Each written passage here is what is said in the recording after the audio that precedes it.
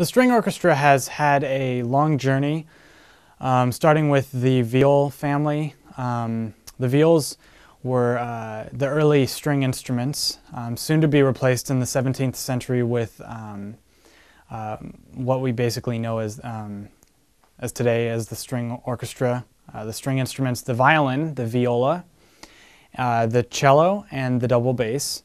The double bass was the only surviving modern instrument to be modified slightly from the viol family. The viol family had 4 different ranges of instruments, and the lowest of those was modified to be what we know as the double bass today.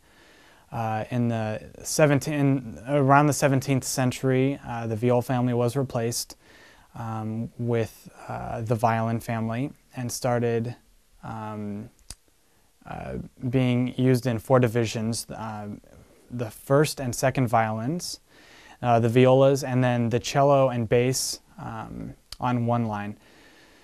The cello would play its line as written, and the basses would play the same line down an octave or down 8 notes.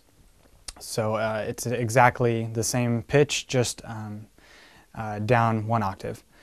And in the around the 19th century, cello and bass parts started being written as separate parts, where the cellos would have one line and the basses would have one completely different line.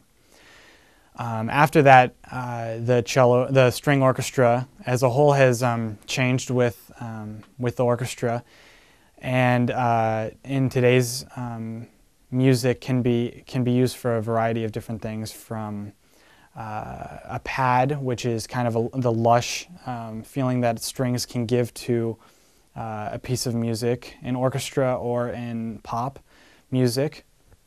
It can be known as synthesized strings, which would be exactly what a pad would be, and it creates a nice bed for everything else to exist on top of it.